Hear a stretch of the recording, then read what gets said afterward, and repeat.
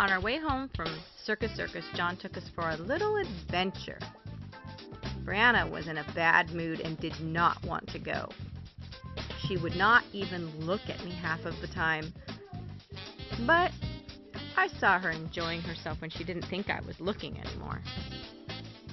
Jacob and John checked out the scenery over the Auburn Bridge, while Brianna wishes she was back at Cabela's with her friend the bear. She liked him. She really liked Cabela's. But we weren't there anymore, and she was mad about that. Jacob was having a good time.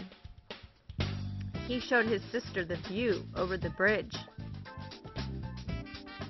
Look at the happy family, minus one.